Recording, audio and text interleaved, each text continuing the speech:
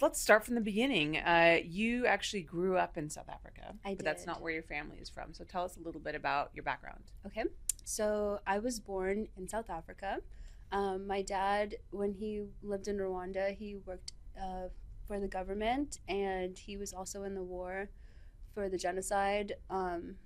He was an RPF member, so he was the Tutsis that like rescued everyone, kind of, you know. So the genocide was between the Hutus and the Tutsis, and he was on the Tutsi army, and he also worked in the government. So after the war, he was able to move my family to South Africa so that we can grow up there and have a lovely home and everything, and be away from kind of turmoil and any kind of leftovers from the war. Right. Okay. So tell us a little bit about your actual family in Rwanda because you come from like an aristocratic background. Is that right? I do. So I'm a descendant of kings and queens and everything, and there's a lot of descendants. But during 1959 or so, the Rwandan Tutsis were exiled from Rwanda, and the monarch like fell apart. That's when the king was exiled,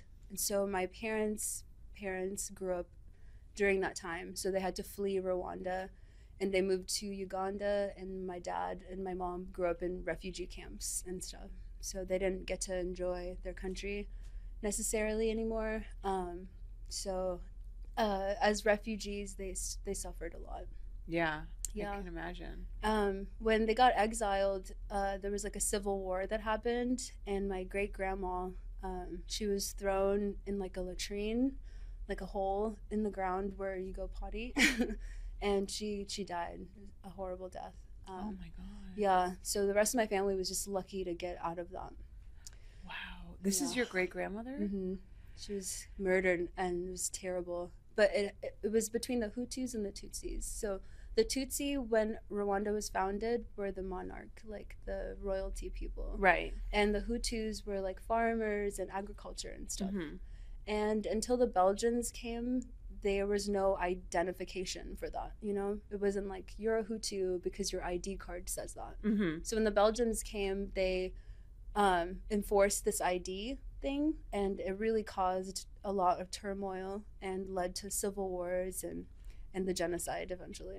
So they kind of wanted to categorize everybody, Yeah. I would imagine, in a way to Right. be able to conquer and rule them. So like the Tutsis were described as tall with long, thin noses, and the Tutsis were described as shorter with like flatter nose. And wait, the Hutu? Which one? The Hutus? The Hutus, yeah, were the farmers and stuff. So the Tutsis were the royalty and stuff. Right, and they had the long, thin noses. And the tallness. And Like, the tallness. They can be up to 7 feet tall. Wow. As a Tutsi. And there's a picture from like 1961 of like the Belgians coming. And there's the Tutsi men, the kings and queens, and they're just like this tall, and the Belgians are like right next to them, but they're so tiny. Wow.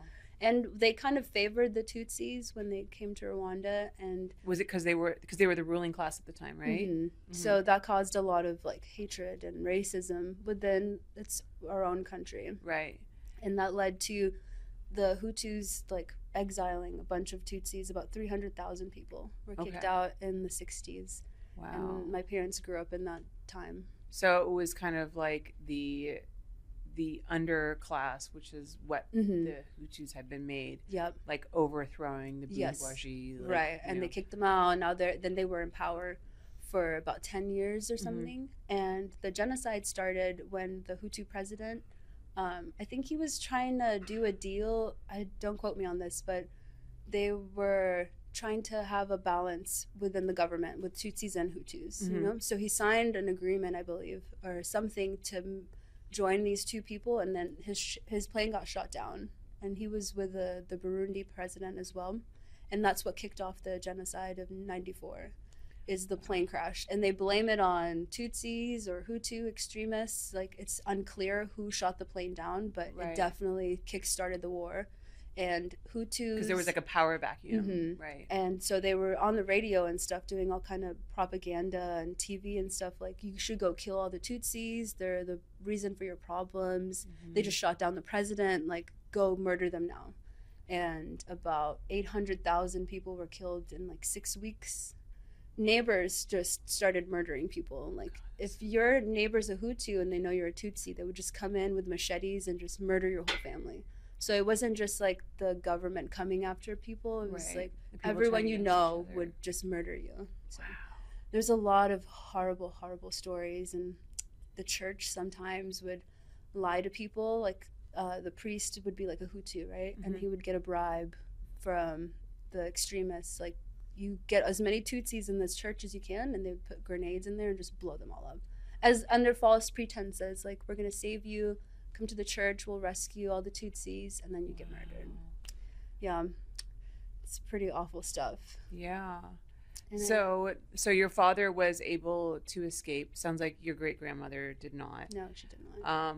But your grandmother and your grandfather did with your father, and then your mother went through the same. She went through the exact same thing. They were actually like family friends at the time. Okay. So they kind of grew up knowing each other. Okay. And my dad was a little bit older than my mom, and they fell madly in love. And during the war, my dad was actually in the army to try to get Rwanda back, because there was a political party called the RPF, and they were founded by the Tutsis that were exiled in the 60s to come back and take Rwanda back, you know?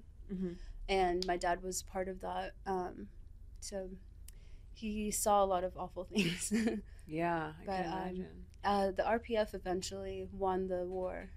And so the leader of the RPF, Kagame, he's the president to this day. Okay. So they kind of won and rescued Rwanda. Yeah. Yeah. So what is the political climate like now there? It is good. Because your father's back there, right? Yes, he's back there. He retired from his job in the government, and the country as a whole is about forgiveness. You know, I've never seen a group of people go through so much hatred and turmoil and then turn around and hold hands with everyone and just be like, let's never let this happen again, and let's move on as a country and try to be better. And economically, they're just developing like crazy. Like, it's a really lovely country. It's one of the cleanest countries in Africa.